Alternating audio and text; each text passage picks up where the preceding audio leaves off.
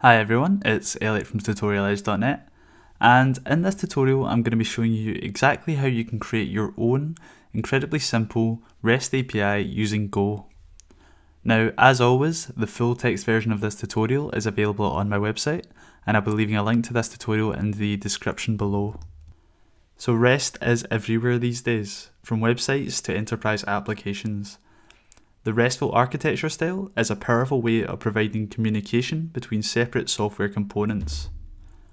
Now, if you wish to learn more about REST APIs, then I've got an article titled "What are REST APIs?" and again, I'll leave a link to that in the description below.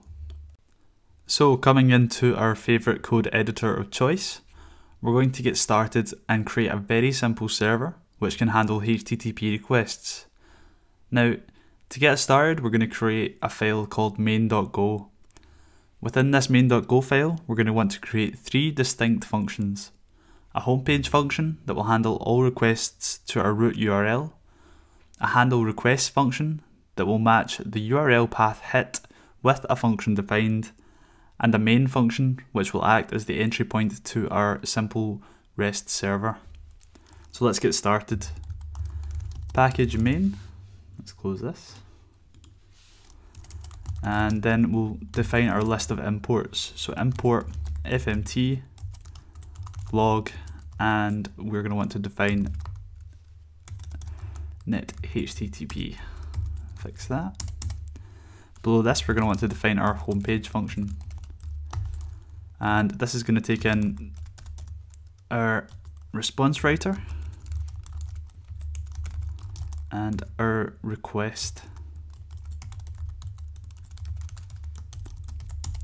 And within the body of this homepage function, we're going to want to do the following. So fmt.printf w homepage endpoint hit. Perfect. And next we want to define our handle requests function. So func handle requests. And within this, we're going to want to do HTTP handle func, and we're going to want to map the root path to our homepage func. And then finally within this, we're going to want to do log.fatal http.listen and serve,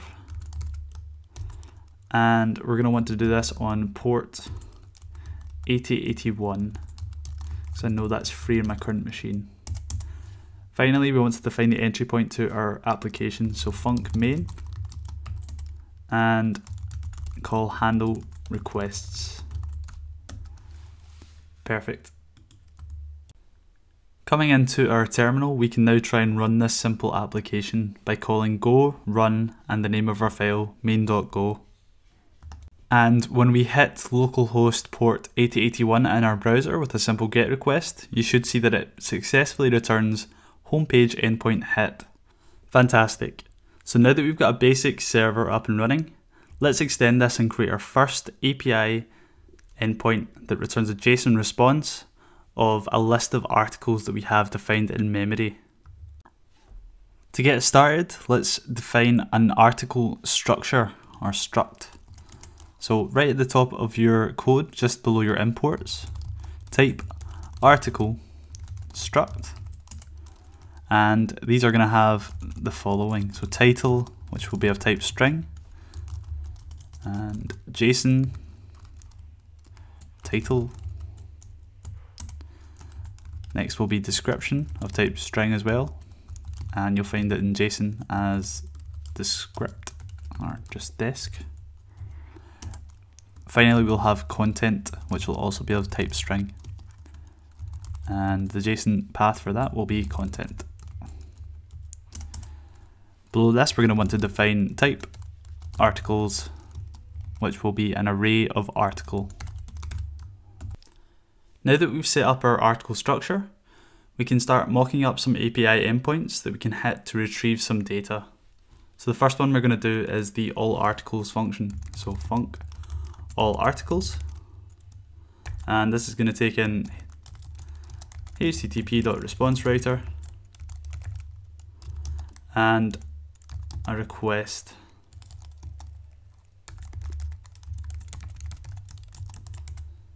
Within the body of this function, we're going to want to do the following. So fmt.println, if I can spell, endpoint hit all articles endpoint. And we want to do json.new encoder w, and we want to encode an articles array that we're going to define just at the top of this function. So articles equals article,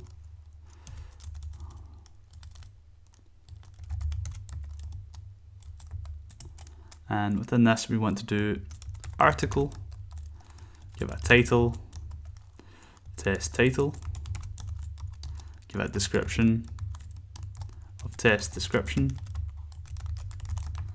and give it some content, so hello world.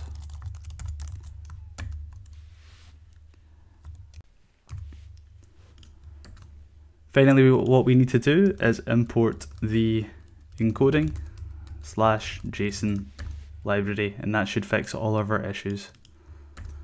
And finally, we want to register our function. So http://handlefunc, and whenever we hit articles, we want it to return with the function all articles, like so. Again, come into your command line and type run, go run main.go. When we next go into our browser and we hit the articles path, you should see that it returns a JSON response with the article that we have just defined within the body of that all articles function. So that's us created a really simple, really basic REST API that returns a series of articles based on a GET request made to a particular URL.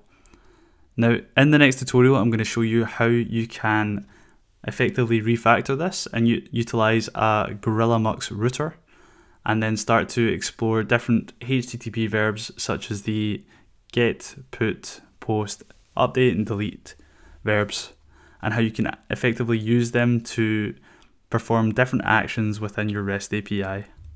Now, hopefully you found this tutorial useful. If you did, I would greatly appreciate it if you left a like on the video and subscribe to my channel for more programming based tutorials. Cheers.